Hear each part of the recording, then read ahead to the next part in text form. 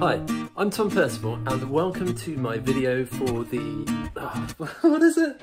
Virtual Scottish friendly children's book talk. Okay. Hi, I'm Tom Percival and welcome to my video for the virtual Scottish friendly children's book tour. So, first things first, I'm an author and an illustrator, although if I didn't do something to do with books, it would be a bit weird to be doing this video, being as it's a virtual book tour. Anyway, a lot of my books explore different emotions. So Ruby's Worry looks at the idea of anxiety. Ravi's Roar covers the idea of anger and how we manage that emotion. Perfectly Norman is all about expressing yourself and being true to yourself, how to be you, essentially.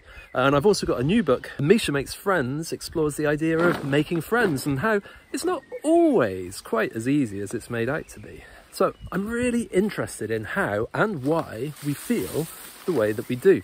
Because, you know, if you're always sad, if you're always frustrated, then you're not going to have a very enjoyable experience of life, which, after all, is pretty much what we all want. So that's why it's really important to understand why we feel the way that we do, to explore our emotions. If you feel bad, but can understand why you feel that way, then you can start to take steps to solve that problem. If you think about it that way, feeling angry or frustrated or upset isn't actually a bad thing, it's a useful thing. Our feelings can help to guide us through life in a smooth and hopefully happy, pleasant way. They're a tool we can use to help us make the right decisions and move in the right direction. But to be able to do that, we have to take the time to try to work out how and why we feel the way that we do. We can use the way that we're feeling to help us make good decisions by asking 3 simple questions. How, why, and what? So that would be, how do I feel? Why do I feel that way? And what can I do to change that feeling? This can help you to stop feeling worried, angry, confused, or sad. For example, one day I might be feeling, a bit low. So I could say to myself, how are you feeling? Well, if I'm feeling low, then I know I'm probably feeling pretty sad. I can think, well, why? Why am I feeling this way? Well, it could be because I miss my friends. So what can I do about this? Well, I could phone one of my friends up, or I could speak to a member of my family, or something like that. And remember, however you're feeling, whether it's angry, frustrated, upset, sad, confused, it's okay to have any of those feelings. People often call things like sadness, frustration, anger, they call them bad feelings, but they don't have to be bad feelings. You can think of them as useful feelings that can help to direct you to a happier place. The trick is to find somebody to talk to about these feelings. After all, it's always a lot easier to talk through your feelings with someone else than to try and work it out all on your own. So, if you're feeling troubled by any of your feelings, please find someone you trust to talk to about how you're feeling. And hopefully, they'll be able to help you work through those questions, how, why, and what, and you'll be able to start feeling, well, a bit better about things. And if there's no one around, or you can't quite get to the bottom of why you're not feeling great, then here are a few general pointers that will help most people feel better in most situations. 1. Get outside. Being outside lifts your spirits and makes you feel good, so even if it's raining, it doesn't matter, just throw on a coat and get outdoors. 2.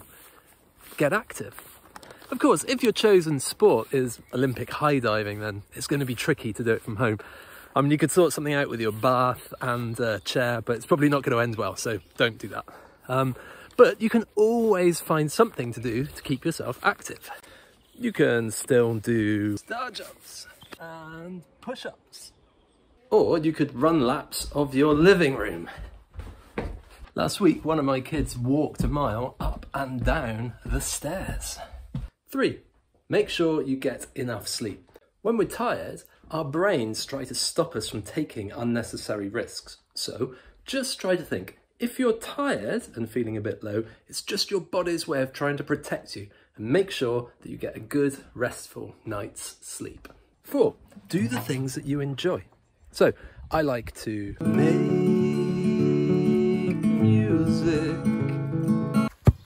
do exercise, and go walking. All these things always cheer me up when I'm feeling a bit rubbish. Now, in my job as an illustrator, I draw lots of different characters with lots of different expressions. And there's one thing you can draw in your pictures that really helps to give your characters expression. Can you guess what it is? I'll give you a clue. Any ideas? That's right, it's elbows. Elbows are hugely expressive.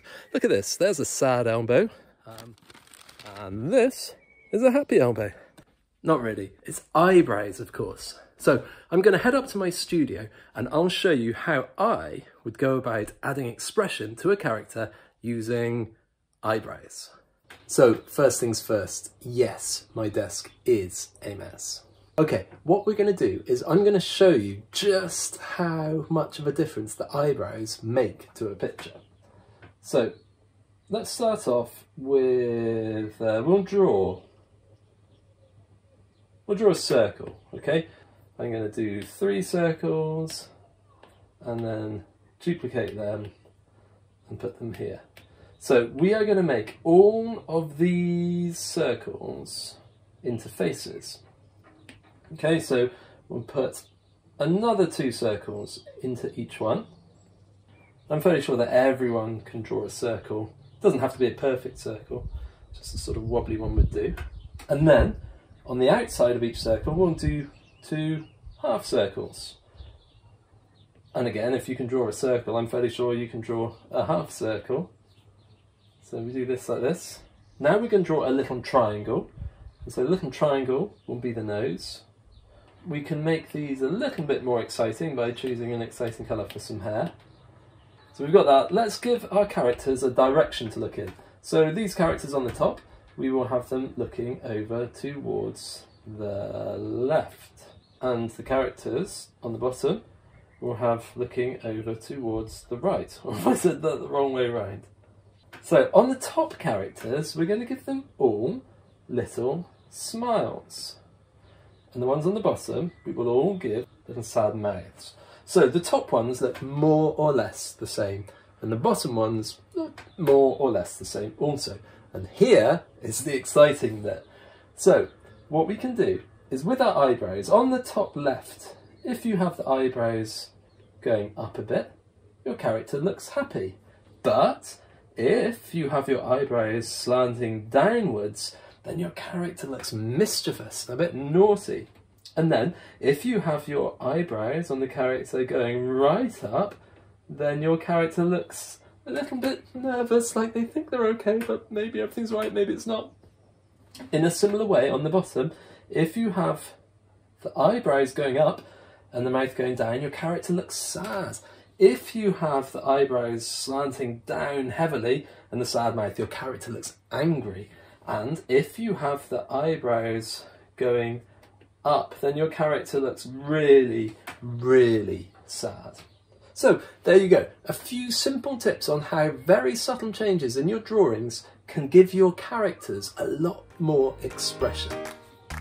So that's it from me. I hope you have a great day and thanks for watching my video for the virtual Scottish friendly children's book tour.